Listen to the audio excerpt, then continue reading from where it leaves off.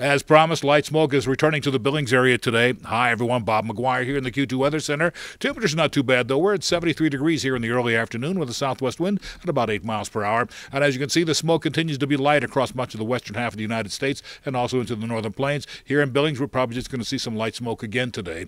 But our air quality continues to change a little bit. It's gone from good to moderate now. We're seeing basically good and moderate conditions all the way across the rest of Montana. Our current temperatures are basically into the 50s all the way to the 80s in the northeast corner of the state. Glasgow's 82 right now, 81 at Glendive, while we're into the 50s over at Kalispell and Missoula.